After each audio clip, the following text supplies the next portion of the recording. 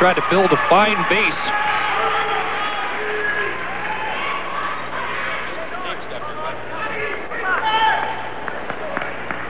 Here's Lorne Bobkin, a teammate of Alan Nolay's with the Burlington Bee Gees. Lorne from Toronto.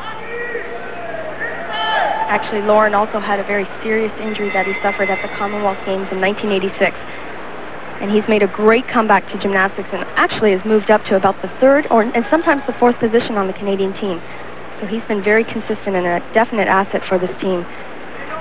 It's working well. Of course, one of his better events is the high bar.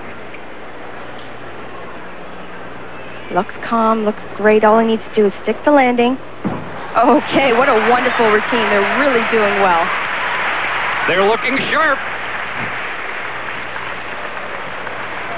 Lorne Bobkin with the third solid Canadian compulsory on the high bar.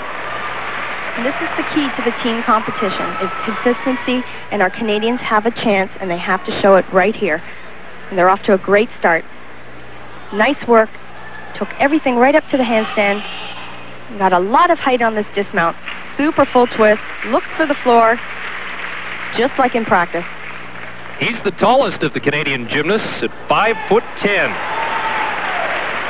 As you see, Alan Nolay coming back off major knee surgery in '87.